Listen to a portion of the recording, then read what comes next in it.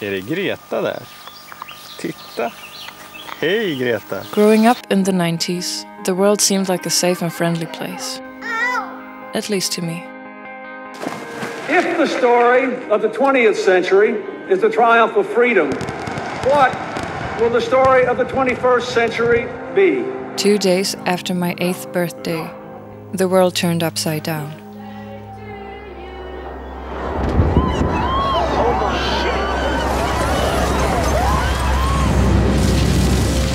Our war against terror is only beginning. The Iraqi regime has something to hide from the civilized world. We know they have weapons of mass destruction. The chief UN inspector Hans BLIX arrived in Baghdad. The world wants to have assurances that there are no weapons of mass destruction in Iraq. When the world was on fire, they called Hans BLIX. He's a pacifist, he's an environmentalist, and he's Swedish, like me.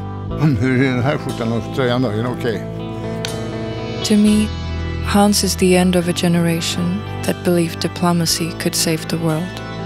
The Commission has not found evidence of weapons of mass destruction.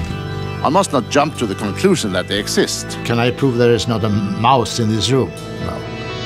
We talked for weeks about war, about diplomacy, We hold peace and war in our hands. about the future.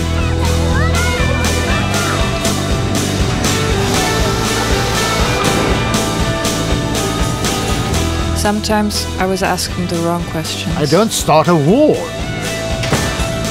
Hey Hans. Hey. But I was desperate for the right answers. We are now so powerful that we can create our own reality. And then the world turned upside down again. Мною принято решение о проведении специальной военной операции. And everything we had been talking about became so much more relevant. The decision of one man to launch a wholly unjustified and brutal invasion of Iraq. I mean, of Ukraine. Iraq. Anyway.